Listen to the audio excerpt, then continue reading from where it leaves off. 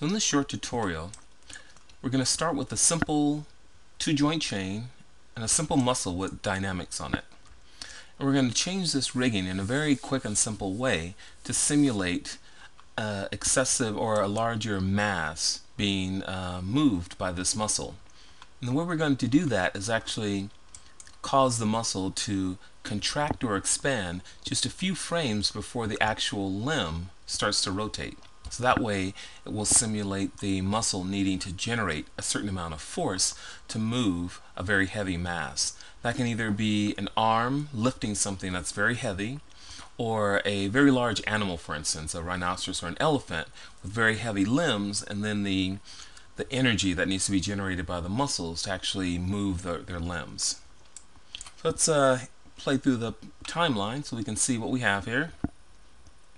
It's very simple, two-joint chain with a very simple muscle with some dynamics on it.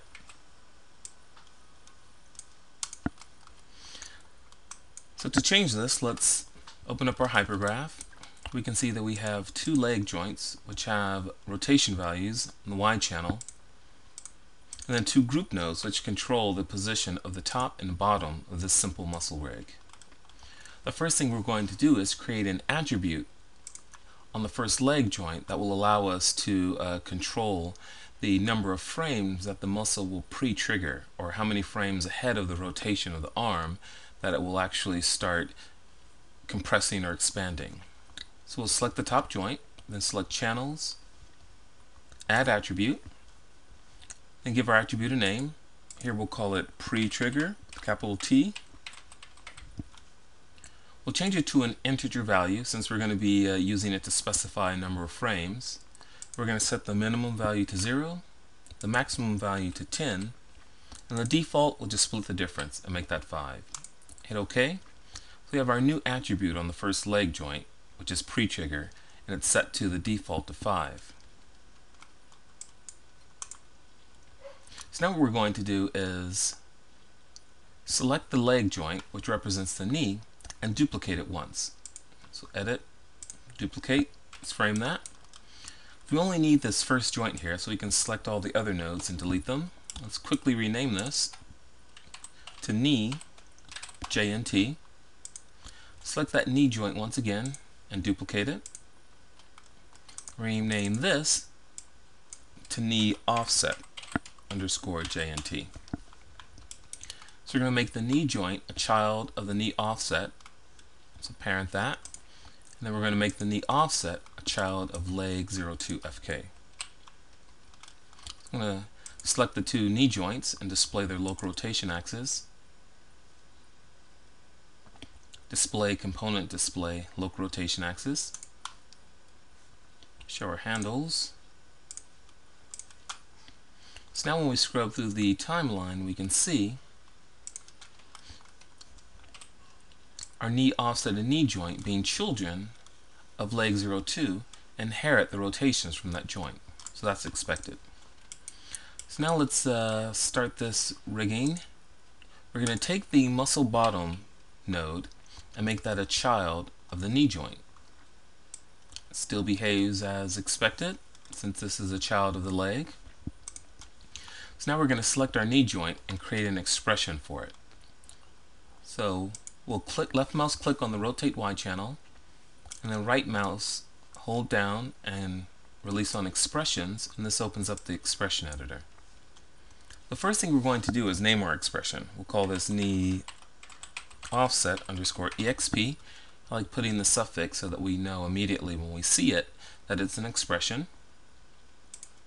And the first thing we're going to do is create an integer attribute that will read the value of the pre-trigger attribute on the leg 01 joint. So we'll start by specifying the type of variable. It's an integer type variable. Give it a $sign so that we can give this variable a name. Call it pre-trigger. We'll make this integer variable equal to leg 01 underscore FK dot pre-trigger, which is the attribute that we have on that joint. So what this will do is it will read the value on every frame of this pre-trigger attribute and feed that into this integer variable. So the next step, we need to find the rotate value of our leg 02 on the rotate Y channel. We need to look a couple of heads of frames in advance and then apply that to our knee joint. So we're going to specify the knee jnt.rotateY, which is the channel that we're going to be driving. Now let's type this in and I'll explain what this expression is doing in a moment.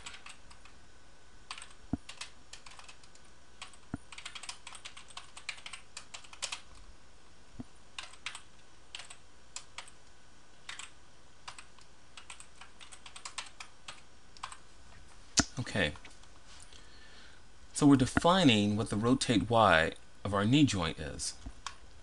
What we're saying is that we're going to get the attribute, that attribute being the rotate Y of the leg 02 FK joint.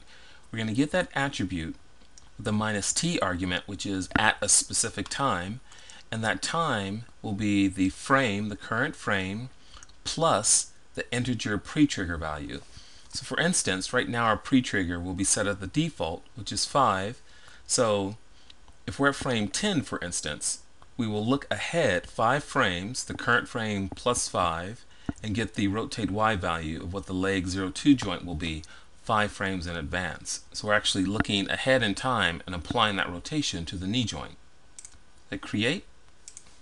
You can see our rotate Y is now being driven. So if we scroll through our timeline, we can see on frame 10, 5 frames ahead of when the leg 02 joint starts to rotate, our knee joint starts to rotate. And we can see this by the local rotation axis. But we've introduced a problem of that knee joint overshooting. That's because not only is it getting its own rotation through the expression, but it's also still a child of leg 02, so it's getting, in essence, almost double the rotation. So that's why we've created this knee offset joint. What we're going to do is, with a multiply divide node, we're going to negate the Y rotations of leg 02. Let's open our script editor and create our multiply divide node by typing create node with a capital N, specify the node type, in this case multiply divide, -n is the minus name argument, so we can give this multiply divide node a name. We'll call this knee offset underscore MD, MD for multiply divide. Select that, hit enter. You can see we've created a multiply divide node and it's selected. So that node selected, we'll open the attribute editor. We can see that the operation is set to multiply, which is the default and so happens to be the operator that we want. What that will do is it will multiply any values being fed into the input 1 channels and multiply it by whatever we have in the input 2. Let's open up our connection editor, window, general editors, connection editor. With our multiply divide node still selected, let's load that into the inputs, or the right window of our connection editor. Now let's select our leg 02 FK joint and load that into the outputs of the connection editor. Scroll down until we find the rotate channels. We'll just connect them completely to the input 1. So now we're going to reselect the multiply divide node by clicking on it with the left mouse button in the channel box and loading that into outputs. So right now you can see that all the input 1 channels are connected. Their color is changed to yellow because they're getting the rotate values of leg 02 FK. Let's load our multiply divide node into the outputs of the connection editor. Scroll to the top till we find that node in the output channel. Let's expand that. Then let's select our knee offset joint and load that into the inputs of the multiply divide node. Scroll down to the rotate channel and expand it. So we're only concerned with the rotate Y, so we're going to connect output Y of the multiply divide node to rotate Y of the knee offset joint. So now when we rotate, we can see our knee is starting to pre-trigger, the muscle is starting to contract before the leg or arm actually moves. We've actually almost doubled our overshoot problem. And once again, our knee joint gets its own rotation values through the expression, but also from being a child of the leg 02 joint. We've also connected the rotations of this leg 02 to the knee offset.